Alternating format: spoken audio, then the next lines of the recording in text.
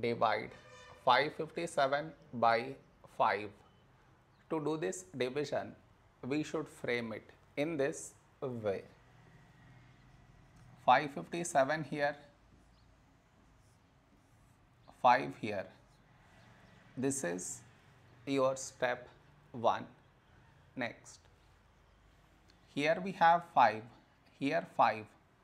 When do we get 5? In 5 table, 5 ones 5. Now we should subtract, we get 0. After this, bring down the beside number, so 5 down, so 5. When do we get 5? In 5 table, 5 ones 5. Now we subtract, we get 0. After this, bring down the beside number, so 7 down, so 7. A number close to 7 in 5 table is 5 ones 5.